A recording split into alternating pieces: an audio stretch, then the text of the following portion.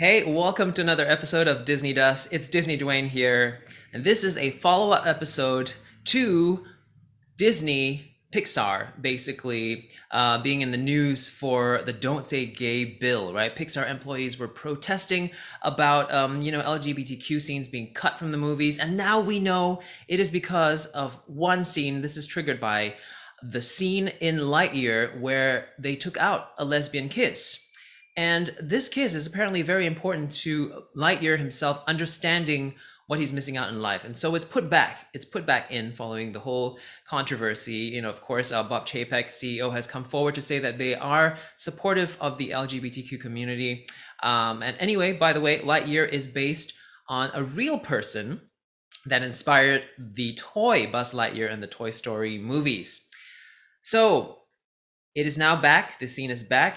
And just like Eternals, Marvel's Eternals, Disney is saying that the movie can only be screened as a whole movie. And if any country says they're not going to screen the movie in terms of taking some parts out, then that movie is banned and it will not be screened. However, here's something I found out that was really interesting.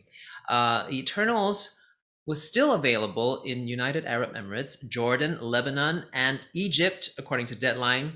But they screened a version that took out scenes featuring any intimacy between characters. So any intimacy at all between any heterosexual or homosexual characters, to be fair. But what do you think?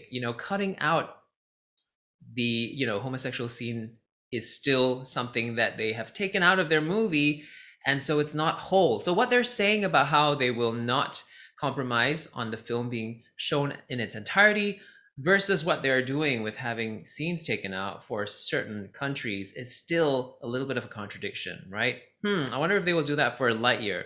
Something interesting to note. So once again, Saudi Arabia is out of the running for Lightyear as it was for Eternals. Also, Qatar and Kuwait probably are going to follow suit. I certainly hope there won't be a special Lightyear version for these countries that are going to show it. What do you think? Do you think Pixar, Disney, on another note, is ready for a gay fairy tale animated feature? That would be lovely to see, right? What do you think? In other news, in the MCU universe, there is Squirrel Girl, and of course, the series Squirrel Girl was going to head a sitcom series, and it got taken away because it was said it was too gay.